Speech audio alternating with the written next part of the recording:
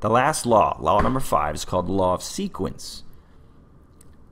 So sequence in marketing is super important. And what I'll say is, just like I said before, it's never been harder to sell to cold prospects. It's never been easier to sell to someone that's already bought. All right, so people that are hot, right? These are what we call our warm and hot prospects. These are people that have either joined our email list and are starting to consume a lot of content from us, or they've bought before. And there's all kinds of levels of hot, right? You know, somebody that's bought everything you've ever put out, that's a smoking hot prospect. They're very likely to buy the next thing you put out.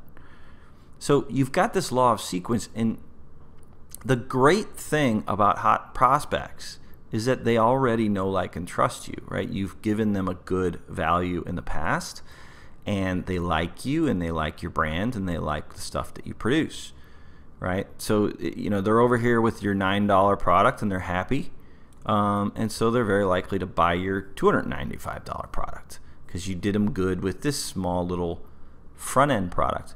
But, you know, there's prospects on all of our lists that, you know, they open every email, they read every blog post, they listen to your podcast, they go to your events, they want more from you, and those are your smoking hot prospects. Now, the problem with hot prospects is the exact opposite of what, you know, the great part about cold prospects was. There is not enough of them. You can't run your business typically just off of the hot prospects you have. You need to be out there going out and getting cold prospects and turning them, more of them, into warm and hot prospects. So there's a limited supply of these hot prospects. Now what you want to do is you want to take the existing customers you already have, use the law of sequence, and say, hey, look, I've spent the money, the time, the energy, and everything to transform this person from a cold prospect into a warm or a hot prospect. So you need to monetize that. You've got to take the leads and customers you already have, and you need to sell them more, and you need to sell to them more often, because they want more from you. They want more value from you. So things you can do: you can add a continuity offer or a recurring billing offer, like a membership website. All right, so this is a company in the baseball space, and they've got a membership called the Hitting Vault. Right, so add a membership to what you're doing to monetize the warm and hot prospects you have. You could add an event. Right, it takes warm and hot prospects to fill up an event.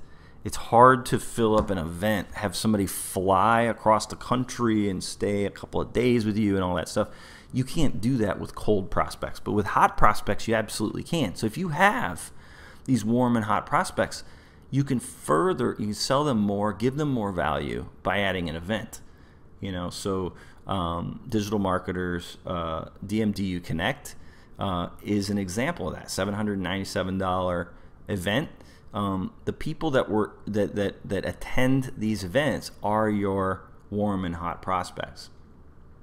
You can do things like big high-ticket events, like what we call mastermind events or something like that. Like, this is War Room. It's $25,000 a year to be a member of War Room. And you can sell that not to a cold prospect, not to somebody who doesn't know who you are. I mean, imagine somebody walking up to you and saying, hey, bro, how about you give me $25,000 this year?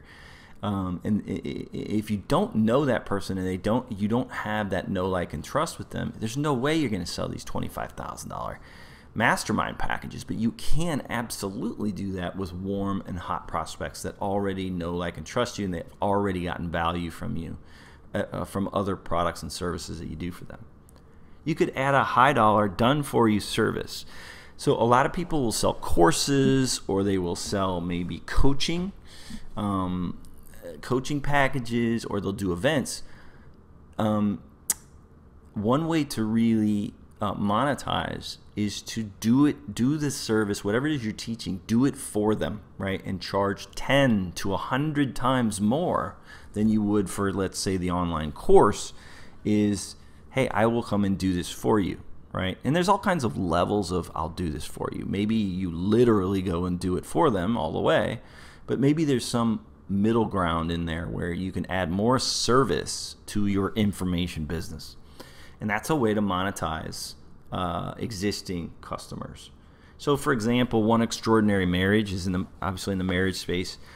And you can see this page on their site. Do you need personal help to improve your marriage? So they sell courses and they do a podcast and blog and all that stuff. But they also have a higher ticket. It's more costly. You have to work with these marriage experts. And so you can schedule a strategy session there and start to pay them more money to get more circumstantial attention, right? Because that person's going to be talking directly to you about your circumstances rather than you just, consuming information through a course or something like that. You're going to want to charge 5, 20, even 100 times more than you would for an information product when you're doing services for people, done for you services. All right. So, here's another example. I have a product called Digital Advisor. It's $10K for 3 months. So it's a high ticket thing. My courses tend to be $995 and my consulting is $10,000.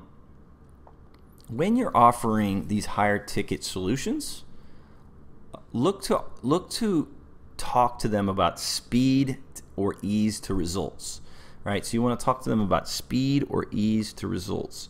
So here's an email that you could send to anybody that's ever bought a course from you or ever attended any event or been on a webinar or anybody on your list.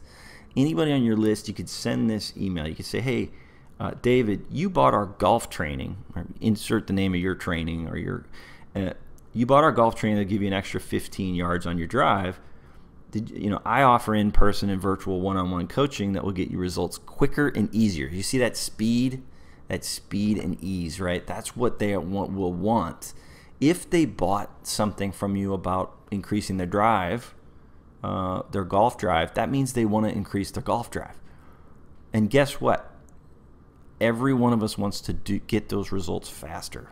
And so that's what you're selling when you're selling higher ticket stuff. You say, hey, are you interested in learning more about this one-on-one coaching, right? It's a simple email that can make you a lot of money, right? If you send this out and say, hey, you bought this thing, or you attended this webinar, or you read this blog post, or you downloaded this lead magnet, or whatever it is about increasing your drive. Would you like those results faster, quicker, easier? Hire me for my one-on-one coaching, my more expensive coaching. How about this one? Samantha, you bought my book on hiring and retaining top employees in your company. I offer a service that will implement the program I teach in that book so you can get the results you want while staying focused on the responsibilities you already have. So that's more ease of results. It's like, hey, you bought the book. You're obviously interested. Did you know you can just pay me to do this for you? Right? And you could build an entire coaching consulting business on the back of an email like this. So you have some easy way for somebody to buy from you and show interest. In this case, it's a book, right? You bought my book on hiring and retaining top employees. In this case, it's a book that allowed them to dip their toes in the water, and then you turn around and you say, hey, you bought the book. Would you just like me to do this for you? Right?